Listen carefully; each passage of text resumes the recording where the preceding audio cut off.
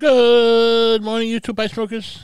Tuesday, April 30th, last day of the month. Where'd that month go? Quarter's over. May's around the corner. And we did have April showers almost all month. Made it up to 82 degrees here in New York yesterday. According to my thermometer. I don't know what the official temperature is. Today is cooler, 55 degrees right now, heading up to 67. It's supposed to rain. The truth will set you free, but first it will piss you off. If you're too busy to sit still for 10 minutes, you need to sit still for an hour.